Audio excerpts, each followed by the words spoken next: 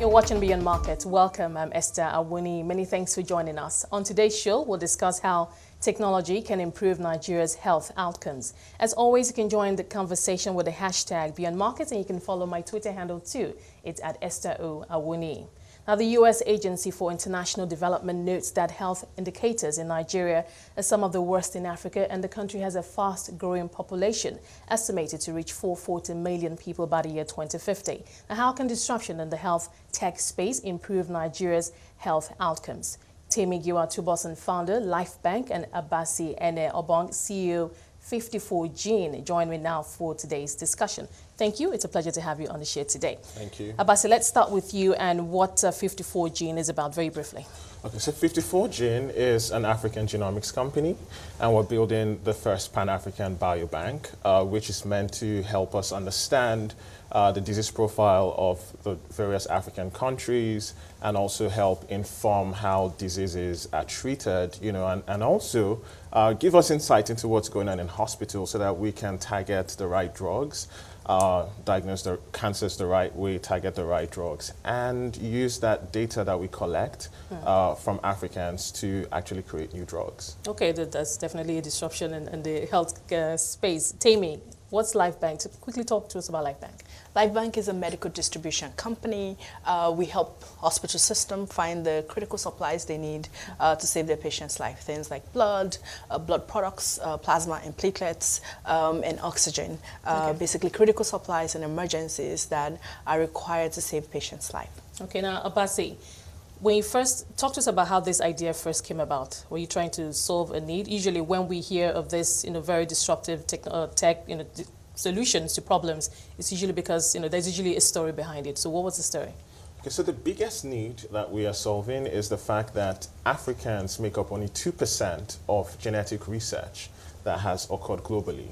Now, why is that important? It's important because the medicines of today and the medicines of tomorrow are what you call personalized or precision medicine, that are actually made to treat people based on their genetic profile, or the markers, the biomarkers that they express in certain cancers. What this means is that most of that research that is leading to new drugs have not brought in the African population. And that means that in the next 5 to 10 to 15 years, the drugs that will be used will not treat you or I, or anybody of African origin in the world. And so we started 54Gene as a way to contribute that African genetic data to the centers where this research is being done, so that we have that inclusion, and we don't have situations where a diagnostic or a drug will come out and will have a disclaimer to not be used on people of African origin. And mind you, there are some drugs and diagnostics already that are already doing that. That are already doing that. But what's even more interesting is the fact that the African genetic profile is varied. It's the most varied and diverse genetic profile on Earth, and every population on Earth immigrated out of Africa. What that means is that by studying the African genetic information, you can actually find natural mutations that have been put in various populations that help them, that provide protective functions for certain diseases, and model that into new drugs.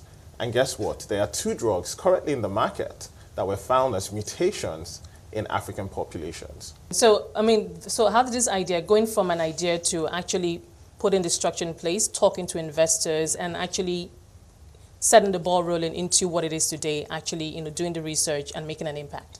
So, my background is genetics, and I've also worked in the life science space for consulting for management for pharmaceutical companies.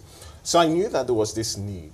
However, I knew that in order to fulfill this need, I needed to have a lot of money, and I did not have that, right? So what do you do at that point? You distill and simplify till you can get your idea to the lowest common denominator. And so we started as another product called Diagnose Me, a way to provide diagnosis to people and make it accessible, knowing that we could use that track record to then begin to talk to investors, right? And then be able to raise the money to pivot into this. And so even though we knew from the beginning that we're going to do this, we started with another idea right? It's similar to Facebook, right? So Facebook today does many things, but how did Facebook start? It started as a social platform for Harvard, right? And so sometimes we have these huge dreams and ambitions, and I even have bigger ones, right? For what we could be. But you have to be able to distill it into a simple form of something that you know that the resources you have can actually do. And so that was what we did. Okay, interesting. Temi, for Lifebank, the service that you provide, I mean, at the end of the day, it can mean the difference between life and death. Talk to us about, I mean, how that idea was conceived in the first place, and how you were able to, how you were able to translate that into an actual service that is now impacting the health, that is the blood bank space in Nigeria. Absolutely. So I discovered a problem a couple of years ago. I've always had a passion around maternal health care, and I discovered that something called postpartum hemorrhage. Now, this problem has been around for many, many years, but I found out about it about 5 years ago. And it's basically a mom, gives birth, and within 20 minutes and 2 hours, she's dead. So you have something very positive happening, a beautiful thing, a creation of new life, and then a death, very closely related to each other. And postpartum hemorrhage is bleeding after birth. It's a really horrible problem. It's the largest cause of maternal death in the world. And likewise, is the largest cause of maternal death in Africa and in Nigeria as well. So I saw this problem, and no one was working on it, so I thought I could try to solve it. Now, when a mom is bleeding, you need to stop the bleeding and transfuse and replace the blood she's lost. And if you don't have blood available and she's still bleeding and you can't stop the bleeding, she's going to die. And it's really very simple, but it's catastrophic and it's awful. So we thought that we could build a link and be the infrastructure that connects this busy hospital system where these moms are dying with the healthcare, with the critical supplies they need to save the moms. Likewise, for oxygen, that we launched a product called AirBank recently, and it's for oxygen. Now, so I discovered again that the largest cause of childhood mortality, particularly children between 0 years old and 5 years old, is pneumonia. Right? And when a child gets pneumonia and they need medical oxygen and they don't get access to that, they're going to die. So it's again, the largest cause of childhood death in Nigeria. So we thought that building an oxygen distribution system could really help solve those problems as well. So, but what's it been like? I mean, having that idea come to life, you're actually now making, I'm talking about the challenges, those bottlenecks that you had to, pass through, I mean, working with the hospitals and actually building, because I imagine building those links and ensuring that blood that you provide is available when needed. Yeah. Absolutely. I mean, I mentioned earlier that we wanted to be the infrastructure. Now, when you're infrastructure, it's expensive to build infrastructure. We have to run a 24/7 operation. We're open 24/7. Since we launched Lifebank about 4 years ago, we've never shut down. That requires massive amount of capital. It requires massive amount of passion to pull off. We have to deliver round the clock, and we have to deliver in a short amount of time. Before we launched, it could take up to 24 hours just to get the blood you need, even in Lagos. By the time we launched, the first year, the delivery time was about 3 hours, and now it's 45 minutes. So we've done quite a lot of work in bringing our delivery time down significantly and saving lives across the city. The challenges, again, is fundraising, getting enough capital to actually become the distribution engine and a required infrastructure for the healthcare system. That's a big challenge. And then getting the right team. I think, that's something you can relate to. So I'm happy you talked about capital. I'll come to you again. But let's talk about capital. I mean, you have this great idea and you know the kind of impact it could have and the kind of disruption it could cause. I mean, taking this idea to where the money is and those who can provide the capital, what was that experience like? So for some reason, the healthcare sector has been the last place where you would get investment. So typically, money has flown to telecommunication, fintech, and it's only recently that health tech is beginning to bring in money. In our experience, the investors we start talking to, the African investors, now we didn't talk to all African investors, so let me just put that out there. But the ones we spoke to did not understand, or I don't know, maybe they didn't have the appetite for risk that was involved for healthcare. Now, in our... So it's perceived as high risk? I think it's perceived as high risk, but it's also the fact that we haven't really had healthcare business in Africa. We've had hospitals, we've had pharmacies, right? And we've had distributors that send products to pharmacies and to hospitals and patients. And now we've had payers. But we haven't really filled out the gaps in the healthcare space. It's not an ecosystem yet. So these investors some of them haven't really seen what a thriving healthcare ecosystem looks like.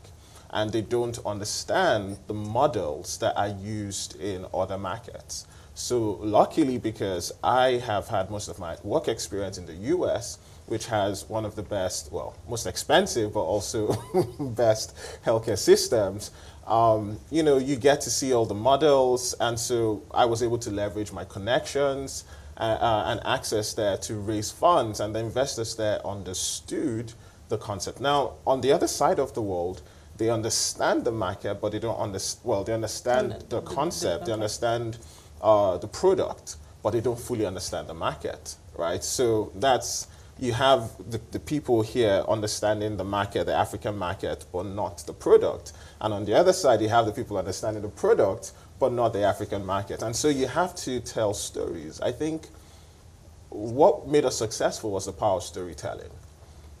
Being able to draft a narrative, understand what the various perspectives of of the people you're going to meet are, and being able to weave a story, a true story, but a story that answers their questions and can really take them from point A to point B to point C. Initially, it wasn't an easy process to understand that.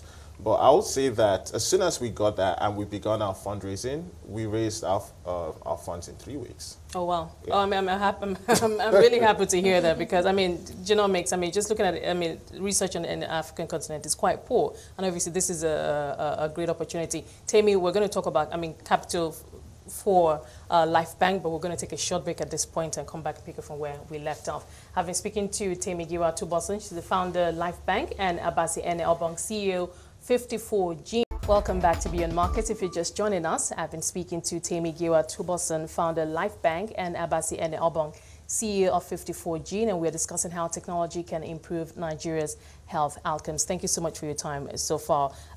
Temi, let me continue with you on capital. What was it like for Lifebank raising capital? It was quite difficult. I think particularly because of the problem we're solving.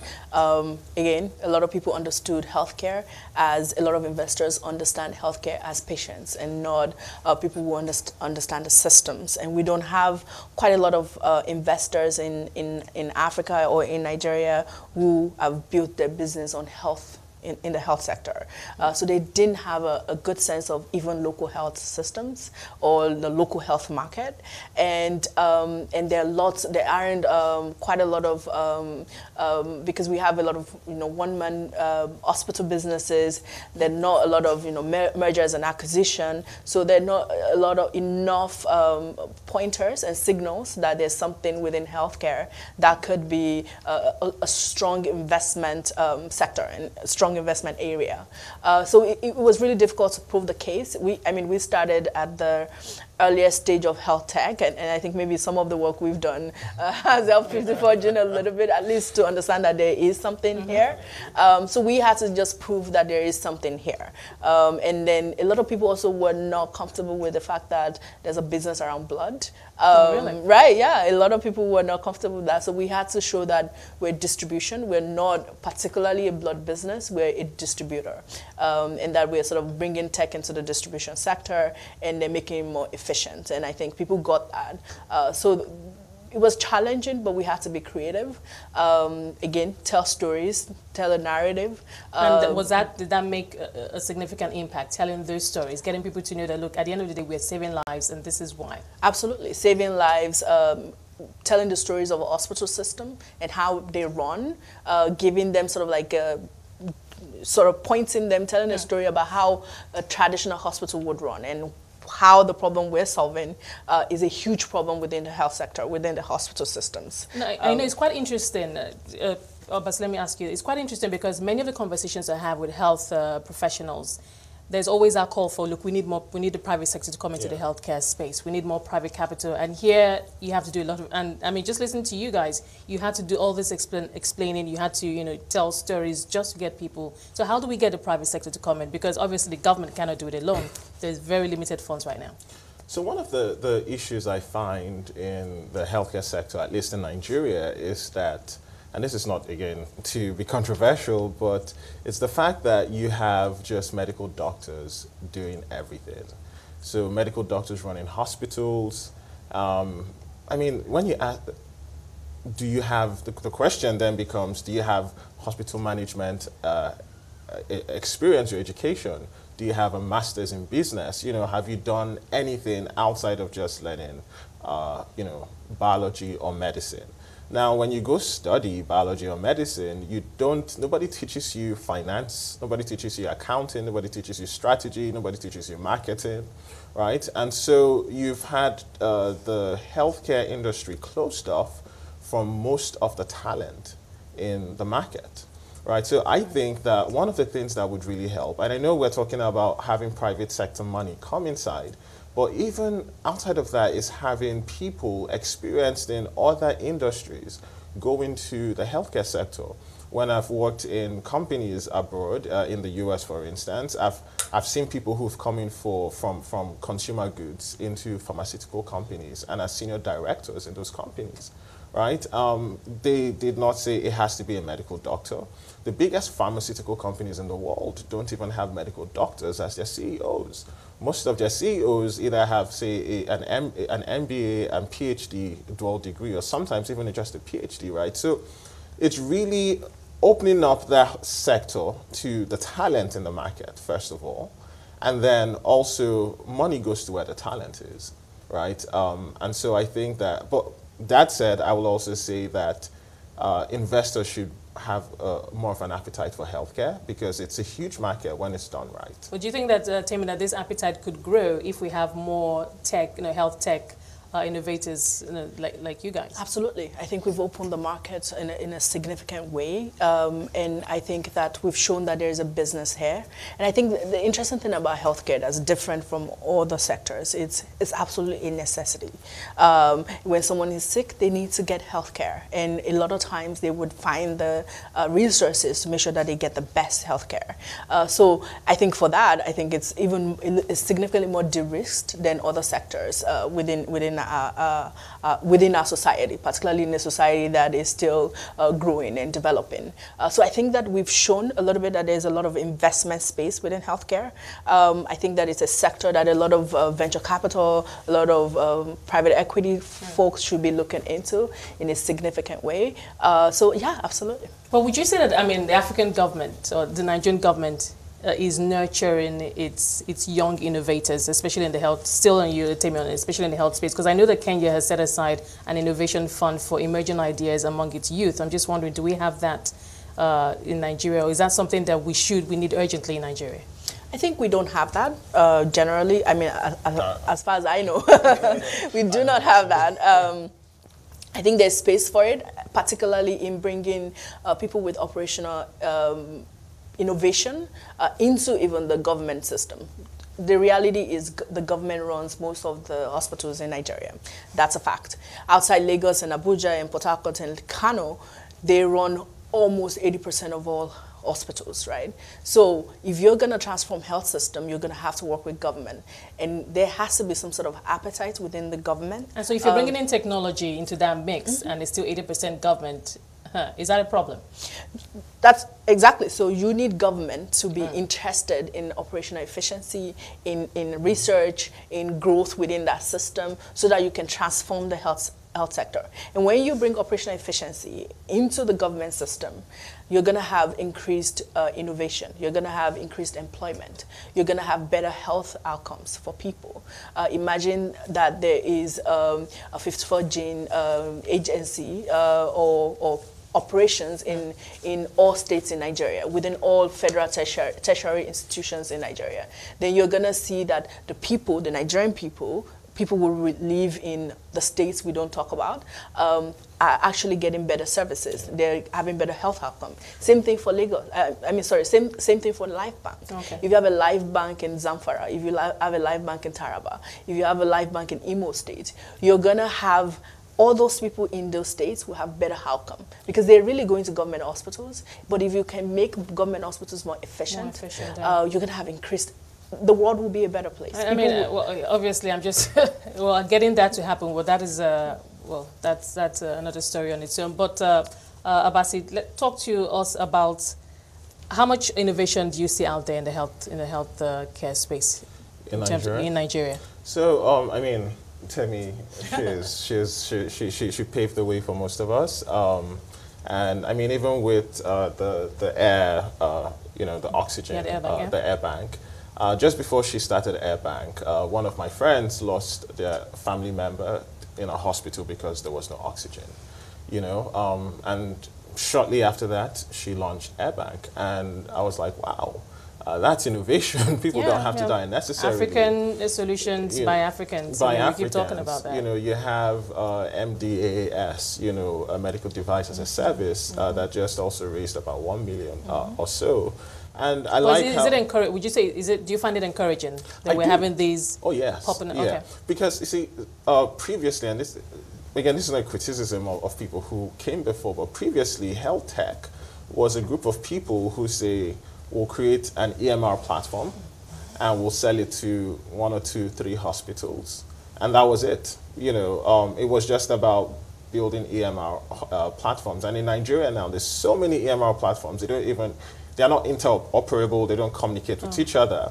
And so they were not really solving any problems other than maybe helping hospitals, run more efficiently. Or why do you think that was the case? Is it lack of mentorship? Is it lack of, or is it just money? I think it's also talent. Okay. So the sort of people who, did those, and then when you compare them to the people who are doing what is happening now, I think it's more that you have people now who are more experienced, who have done things elsewhere, who have decided to come back and are bringing all that expertise and knowledge and access into the healthcare markets to actually create solutions.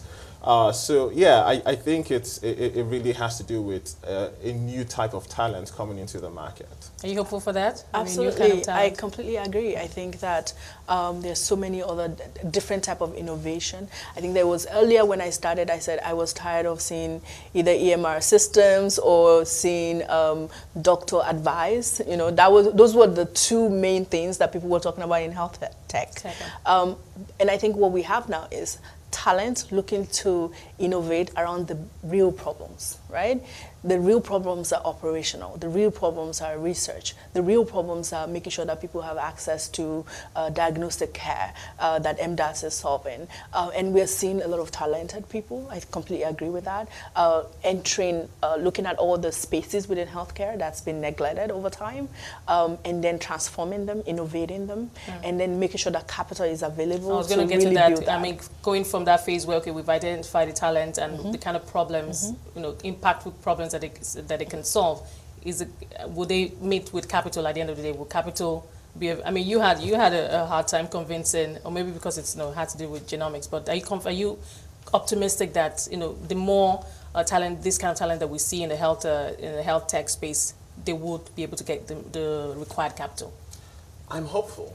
I'm hopeful because when you watch trends, money flows to where money is already or where money is going to. The more money goes into a certain sector, the more other people have confidence to put their money into that sector. So I'm hopeful that this is the beginning of like a renaissance for the healthcare industry. And one of the things I say is, I don't think it's even competition. I think it's collaboration. Collaboration is not a bad thing. Even competition is not a bad thing because we need to drive down prices of some diagnostic tests that are just ludicrous, right? And so I will even invite more people into this space. I'll say if you have the passion, if you have the experience, the expertise, come into the space, let's play together, let's get into that sandbox and build what could be the healthcare, according to what Temi said earlier, right, Nigeria could actually be that place, the hub, and it's possible. Absolutely. Absolutely. We have the people, we have the talent, we have the institution. What we need is the capital and the innovators to really transform healthcare. And then you'll see that Nigeria has a chance to be the healthcare hub for Sub-Saharan Africa. Temi, Abasi, thank you so much for your time on the show today. I appreciate you being here today. I've been speaking to Temi Giwa-Tubosun. She's the founder of Lifebank and Abasi Ene-Obong, CEO of 54 Gene. But that's it on Beyond Markets. Thank you so much for being a part of it. Remember that you can watch the show at 5 p.m. West African time daily and have access to all previous episodes of the show on our website at cnbcafrica.com. You can also stay engaged with the hashtag Beyond Markets, and you can follow my Twitter handle too. It's at Esther Awoniyi. For myself and the team, it's bye for now.